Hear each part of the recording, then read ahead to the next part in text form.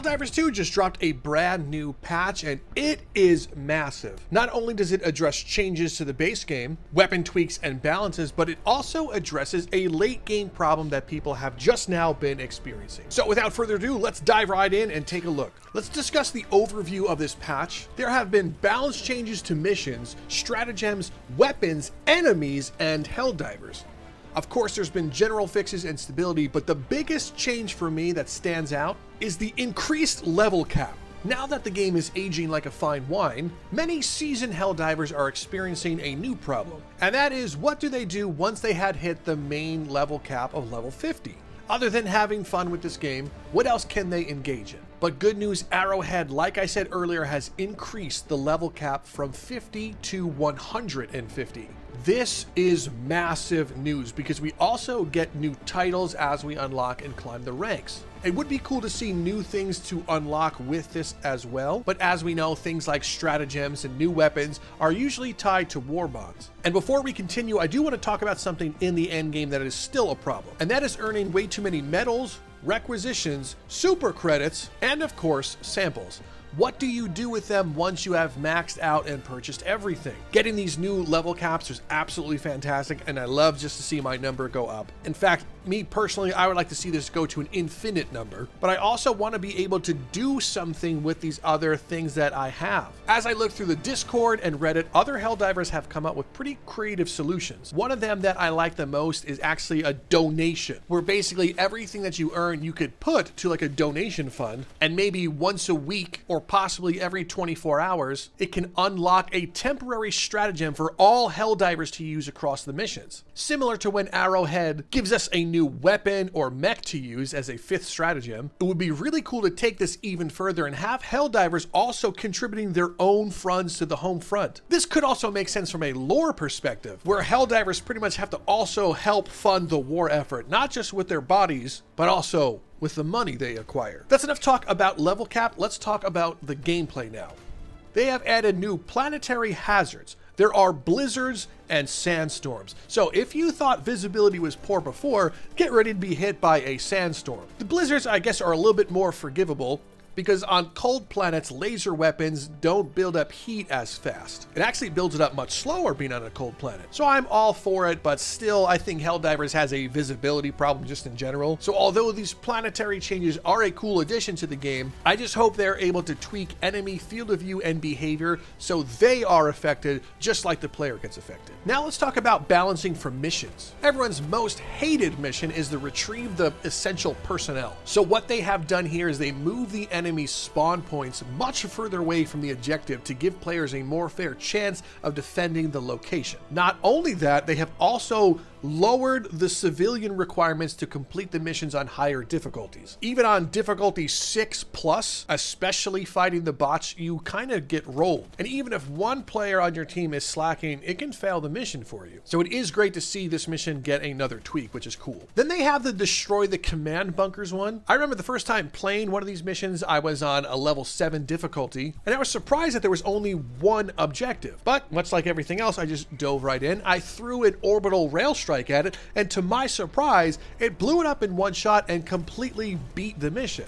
All I had to do was extract, and I still had like 35 minutes left on a level 7. So now they've added it so it has more objective locations, because the mission was too easy compared to other missions of that difficulty. And it can also now appear on operations from difficulty 5 and up, which I think makes a ton more sense. Another massive modification is to the operations, so they have halved the negative effects of operation modifiers that increase stratagem cooldown times or call-in times, which I am so thankful for because I hate that.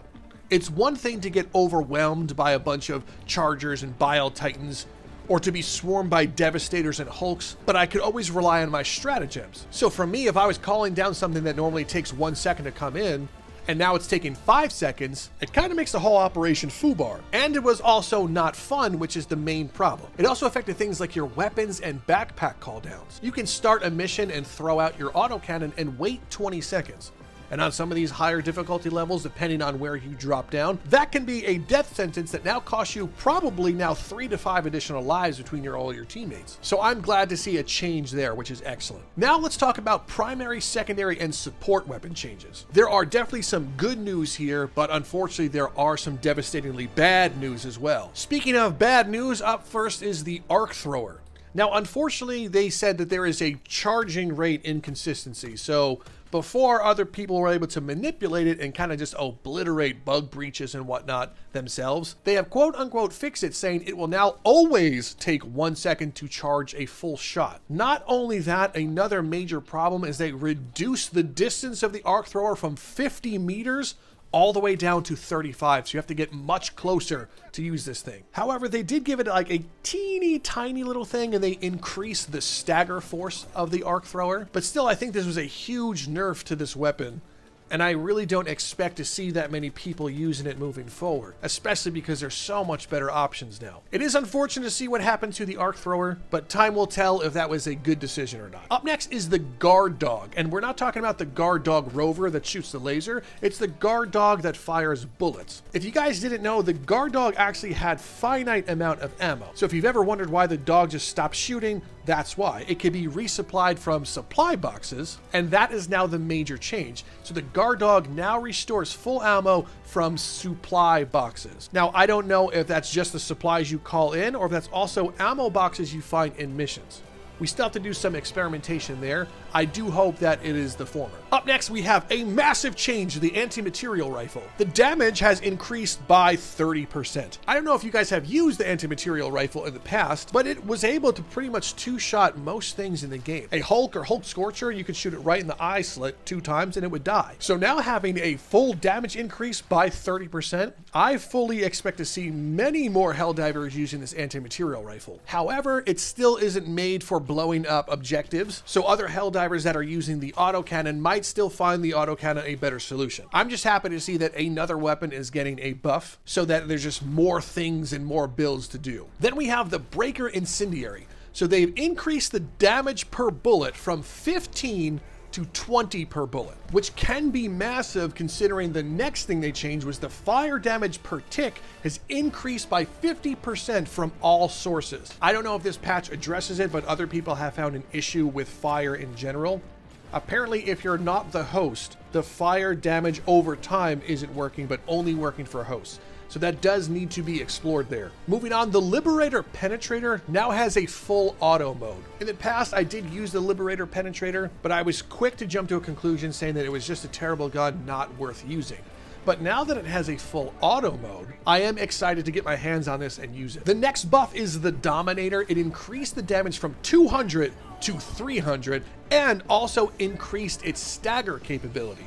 So not only are you doing more damage, you are also able to stagger more enemies, which is exciting. Now we have a really interesting one, which is a change for the Diligence Counter Sniper. So they have increased the armor penetration from light to medium. And I think this is an enormous change for this rifle. The Diligence itself has way better handling than this Diligence Counter Sniper and more ammo. So if you're still a really good shot with this one and you're aiming for critical points, stick with using the Diligence. However, if you're someone that likes to engage from afar, but you can't always get those critical shots, it's now great to have a sniper rifle that isn't a call-down weapon that now has medium armor penetration. I'm excited to see where this goes because I always thought the Diligence Counter Sniper was just completely useless compared to the Diligence. So this is exciting news. Now, unfortunately, we have a change to the Slugger, which is devastating. The first thing it says, it reduces its stagger. And to me, that was the main reason to use the Slugger. And it also reduced the damage from 280 down to 250. So not only have they reduced the ability for it to stagger, it reduced its damage, which is super sad. And that's not the only thing they changed too.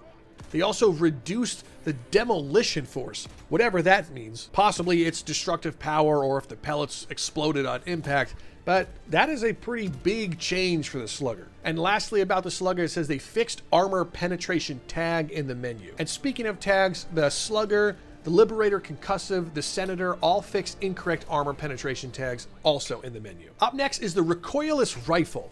An exciting change from this one, it increased the number of rockets you restore per supply box from 2 up to 3.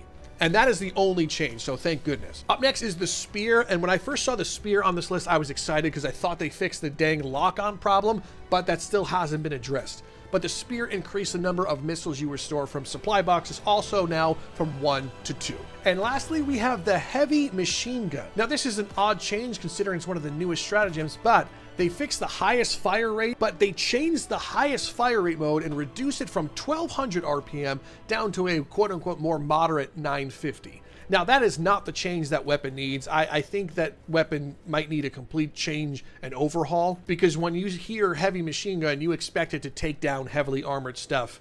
Not only does it have not enough ammo to do so, but you have to aim down sights and it is not doing armor penetration. So I believe that weapon might actually need a rework. Now we have the stratagems, and they only have one listed, which is the Patriot exosuit. So it says rockets will now penetrate armor only on direct hit. And what that means is if you ever shot something and had like a glancing blow, now it's not going to penetrate. It may still explode or bounce off, but now you have to be a little bit more precise when using the exosuit, which is unfortunate because the exosuits themselves aren't really that powerful and you don't get a ton of rockets. So this is an unfortunate change. I would consider this to be a nerf, unfortunately, which is not the direction these exosuits need to go. Now, moving on, we have enemies, talking about how there's a new enemy type for an automaton. But allegedly, we're supposed to be able to fight these walking Star Wars-esque AT-ATs, and they have super armor, and they have a turret on their top, and they are massive. It's almost like a Bile Titan equivalent. So on this list for enemies, it says balancing adjustments have been made to Charger's normal melee attack now does less damage against the exosuits. And that's not their actual running thing. That's if they got really close to it and they just swung one of their big meaty claws. So I guess that's good. Then they have bile spewers and nursing spewers. This is amazing because in the list,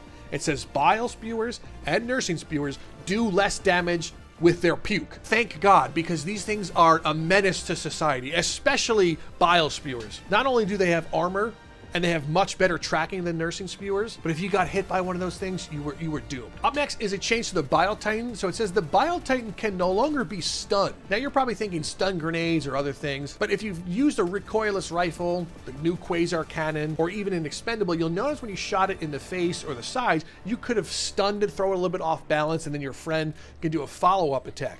So this is interesting to see that they can no longer be stunned. So now make sure you time those 500 kilograms way better, Helldivers. Up next is a change to Shriekers. So it says Shriekers no longer create bug breaches. I was unaware that Shriekers could do that, so I'm glad to see that's not a thing anymore.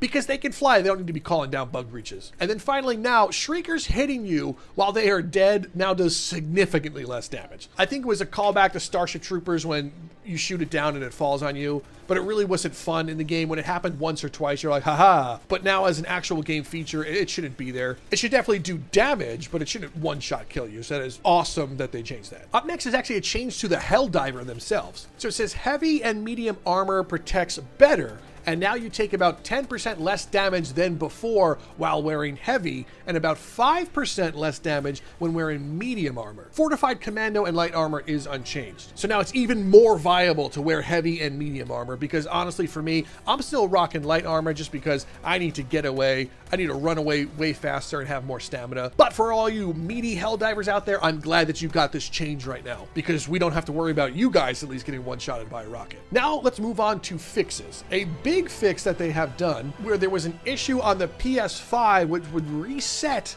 when the game was rebooted, causing things like your loadouts and hints to reset, which was super frustrating. I play on both PC and PS5, and it was super annoying to jump into the PS5 every single time and having to reload my stuff, especially when you forget and you just drop down onto a planet with a starter loadout. They also mentioned that the enemies now properly target exosuits. So previously, many enemies effectively ignored the exosuit. If a Helldiver on foot was available for them to target, meaning that exosuit just had carte blanche to obliterate everything with those machine guns and rockets. So now be careful if you're using an exosuit, because you're fair game for them as well. They also fixed exosuits being able to fire their weapon while opening the minimap. And the Helldiver and the exosuit both had a bug that made them sometimes take explosion damage multiple times, making things like the automaton rockets to be too deadly. And this is now fixed. Now this is very interesting because it didn't seem like we should kind of die to a one-shot rocket, especially with heavy armor on.